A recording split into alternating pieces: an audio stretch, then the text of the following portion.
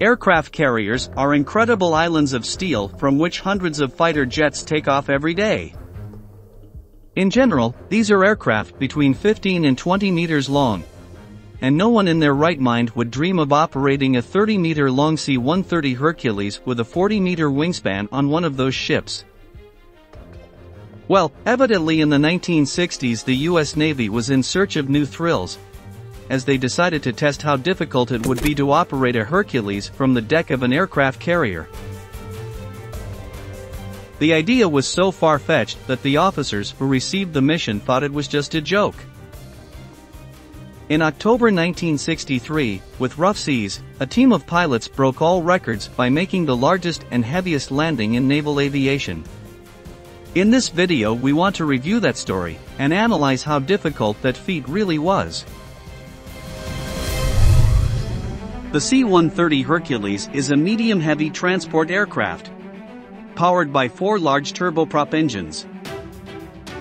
Since its commissioning in 1957, it has become the main leader of North American tactical transport.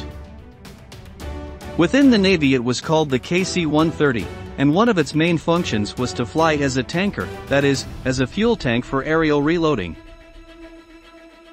It quickly stood out in this role, so several units were sent to Vietnam to assist the F-4 Phantom in their operations. But beyond all these achievements, in 1963 the Navy wanted to find out if it was possible to operate the KC-130 Hercules from a boat. That would open up a universe of tactical possibilities, making intercontinental missions much easier, even more so considering that the U.S. aircraft carrier fleet was already emerging as the largest on the entire planet. But what platform could support the titan of the skies? The aircraft carrier USS Forrestal was commissioned in 1955 and named after Secretary of Defense James Forrestal. This ship was the first of its class, and the first North American aircraft carrier that could be classified as a super carrier, that is, a large aircraft carrier with spectacular operational performance. In addition, it was the first ship built with an angled flight deck, steam catapults to assist takeoff, and deck lights to aid landing. At 325 meters long and with a beam of almost 40 meters, the USS Forrestal was the pride of the United States Navy. If there was any ship capable of hosting the KC-130 Hercules, it was this one.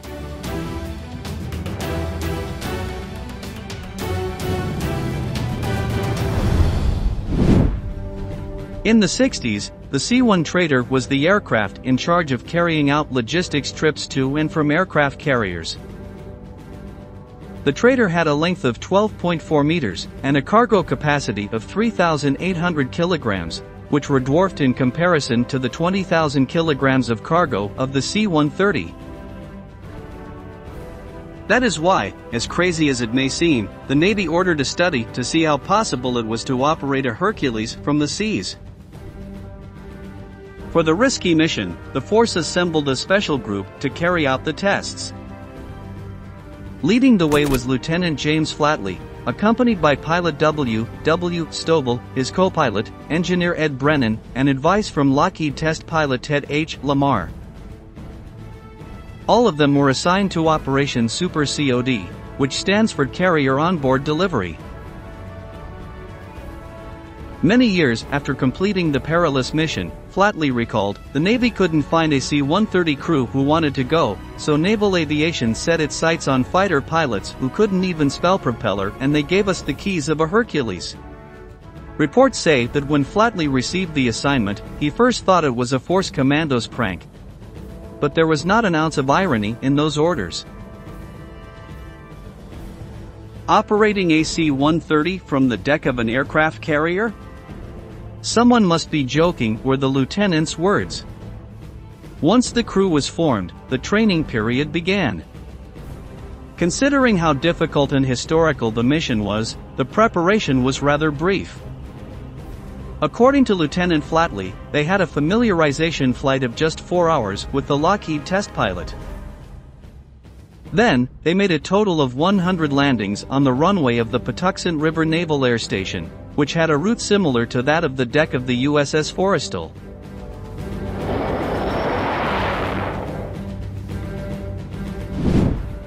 The Hercules used was a refueling aircraft that operated in the Navy, which is why it had the name C-130F, like all the Hercules on board. The aircraft did not receive many structural modifications, the most notable being the placement of a smaller front landing gear, a more efficient anti-lock system, and the removal of the fuel tanks located under the wings. All these modifications were made in the Lockheed workshops in the days before the mission. Thus came the day of truth, October 30, 1963. The crew of the USS Forrestal had to remove all the stop cables from the deck, since the Hercules was operating without a hook. That day the sea was especially rough, with winds of up to 40 knots, but the mission could not be postponed.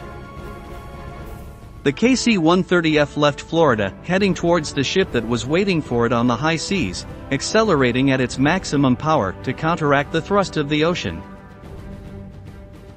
Imagine having to land on a concrete island that is in constant motion. Such were the conditions in which Lieutenant Flatley and his team made history by landing the gigantic Hercules on the deck of the aircraft carrier. To accomplish this, Flatley put the propellers into reverse thrust while the plane was still several feet above the deck. When it touched the surface, the Hercules was put into full reverse and came to a stop after 85 meters. In that landing, the total weight of the plane was 38,000 kilograms, but the Navy wanted much more. The desired figure was 54,000 kilograms, that is, with a full load. To be able to descend with that weight, the plane required 140 meters to land and 227 to take off, a huge percentage of the total length of the ship. According to the reports, the tips of the wings of the Hercules passed only 5 meters away from the command station, so there was no room for miscalculation.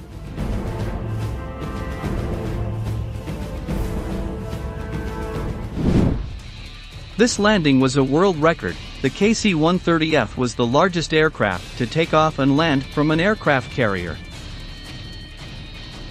To this day, that record still stands, and it will hardly be surpassed since naval transport does not depend on aircraft of such a size. In total, 21 complete landings and 29 touchdown and takeoff landings were made, that is, taking off again the instant the aircraft makes contact with the surface. While Lieutenant Flatley and his team demonstrated that it was possible to land a Hercules on an aircraft carrier, it also became clear that doing so requires enormous logistical effort and surgical precision. In a real context, the risk of accidents was very high, and any mistake could result in an unprecedented tragedy. In addition, to be able to use the Hercules correctly, the deck of the aircraft carriers had to be modified, which implied a huge investment. Over time came the C-2 Greyhound, considerably smaller than the C-130, but with adequate cargo capacity, a long operating range and, most of all, no need for a suicide pilot to land on deck. That was how the story of the C-130s and aircraft carriers ended as soon as it began, but the feat of Lieutenant Flatley and his team is still remembered throughout the United States Navy. We have reached the end of the video and we want to thank you for joining us again to learn about the most striking facts in world aviation. We say goodbye until the next episode of Military Aviation.